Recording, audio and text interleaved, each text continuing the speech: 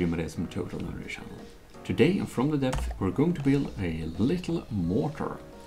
I'm gonna build a little compact mortar thing that we can basically slap on builds. So let's get started. So we want to go into CRAM cannons and let us find these connectors. 6-way connector. This is a nice little block we can connect up different pieces to. And we are going to try and make a kind of compact little mortar here. So not really a big thing, just something you can slap on some ships and whatever you like. So we have a firing piece and we place it like that, and then we actually can remove these two blocks. We just needed them to place it down. Right, so let's get some autoloaders. I just like to use the manual ones, but I don't know, the last times I tried, the automatic one seems to have been actually decent for a change. Alright, so these little gates here with connections, these are the things we want to connect ammo boxes and yeah, these fragmentation high explosive stuff too. And basically what we want to have is we should take these ones and just flip them like that. Like that. Not sure we can utilize all of that. But we want, of course, almost only explosive on a mortar. So here we have a lot of explosives, and the amount of connections matters the most. So now each of the boxes have 2 connections, which is nice. Now for a mortar, we would like to have a fusing box.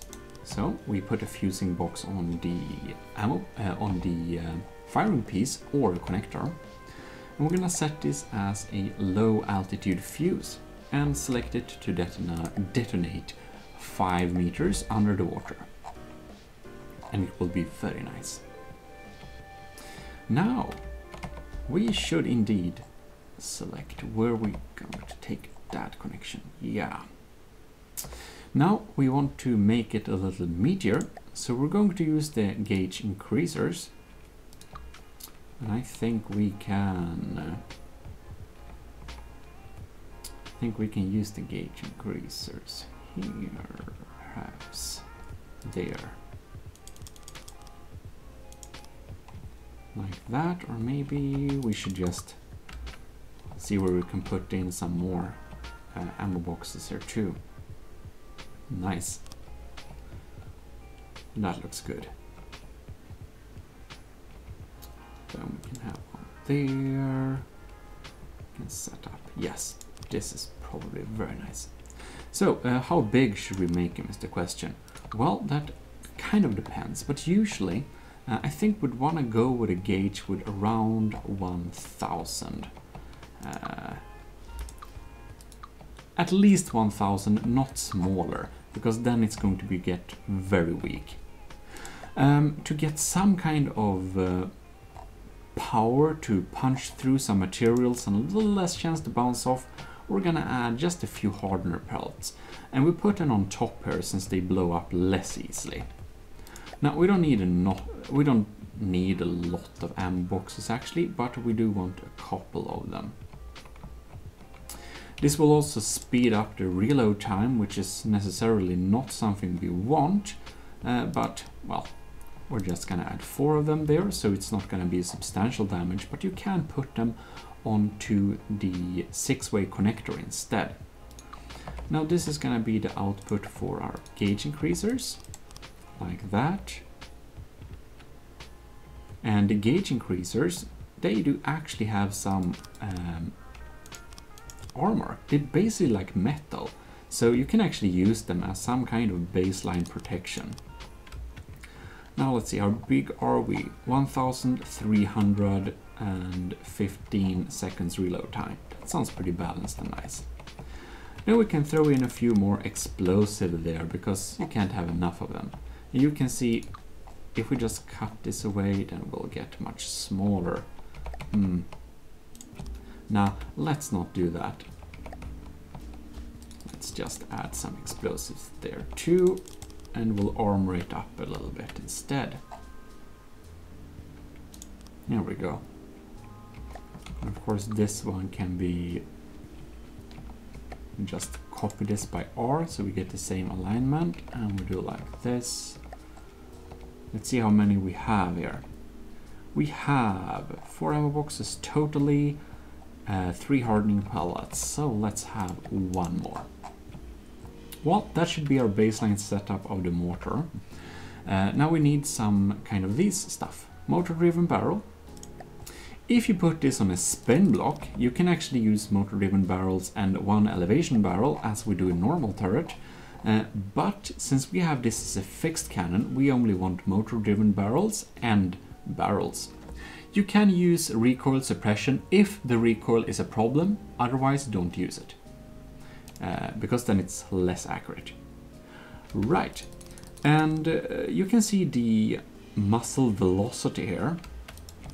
Now what you really want to make sure is that you have around 50% barrels and 50% pivot barrels. This will make sure we have the 45 azimuth and 45 elevation firing arc, which you can see in the description there.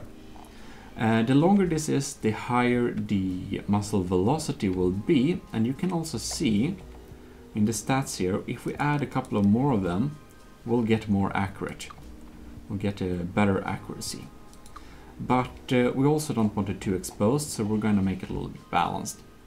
Now, you probably want over 100 meters per second output speed, but if you get up to like, I don't know, maybe 160, then your shell starts to flying a little bit out into space, and that's not necessarily the best solution. Now, let us instead put a explosive there and remove these and put hardener here, because you see we left this space open here intentionally, because here we want a weapon controller. Then we want to fail safe onto this. Whoops! Remove the symmetry plane and put up a little wireless receiver so we can get a connection to the AI. Now you may want to say that is it likely that this weapon will hit something that goes faster than 50 meters per second? No, it's kind of impossible. You can set up limitations if you don't want it to shoot at high altitude targets either. Well, one of the important stuff though is we go back into the firing piece, and here we can set CRAM settings. Whoops, set as to max by the way. And here we can set it to prefer high or only high. Then we make it a little bit more accurate, like maximum accuracy. All right, this should be a decent setup for our little mortar. And of course, it's a good idea to protect your builds. So we want to protect it close to the firing piece here. So we're just gonna add a few blocks there to protect it from incoming fire. It can still move around. We can add as many layers on top of this as we want, but 1 layer of metal is absolutely minimum. I think we'll do a little more. And of course, it is a good idea to cover it up so it's a little bit more sturdy. It's actually yeah, you should probably coat the entire thing in metal. But since we might want to save some costs on something, I think I'll do that on when I actually spawn it in there.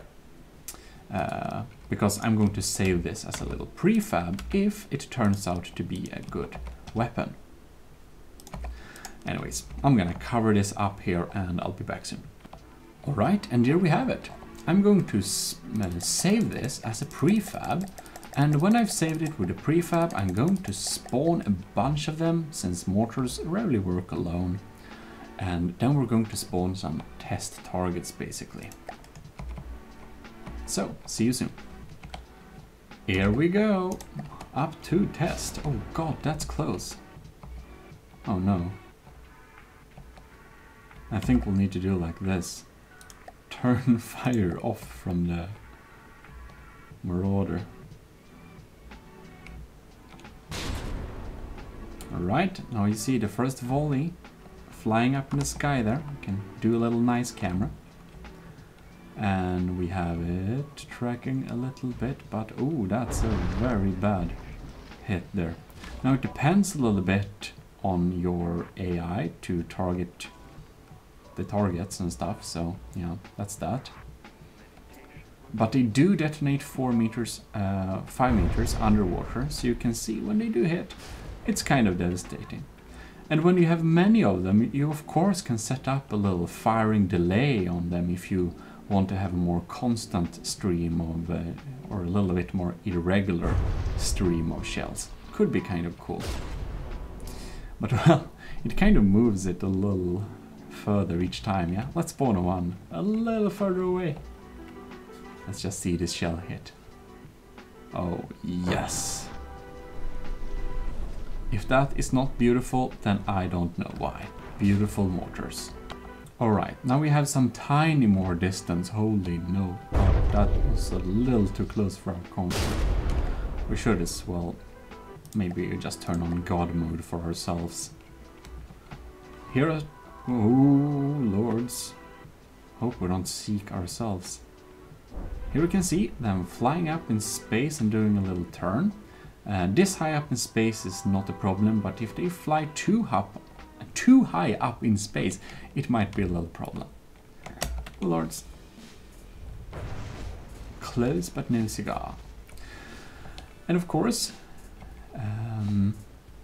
they can shoot at quite a distance. You can see them tiny adjustments there, so they can kind of hit a little bit better. And the slower the target is, the better they'll be. The AI is of course also important, dependent on how it is set up. It will basically, you know, change the hit rate. Since it's trying to estimate, like here we can see, we have the IR receiver and the radar hitting it there. But of course, it depends. Anyways, CRAMs are really cheap and ammo efficient, and they all look kind of big and badass. So, like most of the time, I feel that CRAM is the most worthwhile thing to use. That was a little explosion. Oh lords, shells incoming. Kind of homed in on the same trajectory, which is a catastrophic mess. Oh well. But that's that for you. Have fun building some CRAMs, and I'll see you in future videos, I hope. Indeed. Of course, these are set up, they work a little bit better on a longer range. I don't know how far away they are from each other, but like 2,000 meters. It depends what kind of mortar you make also, but yeah. Yes, sometimes I've tried to make some really slow CRAMs that like fire a shot each minute. Thing is that when you use CRAMs, you want slow reload speeds to get that firepower, but you also want some kind of fire rate. Mortars don't hit each time either, so I don't know, 15 seconds is pretty solid, I think. But do have fun and try make some bigger mortars, like 2,000 millimeter mortars. Would be cool to see some effect of those. If you do that, make that. You can post some image in our Discord or something. Anyways, see you next time. This is Jimodism Total Nerdery Channel signing out.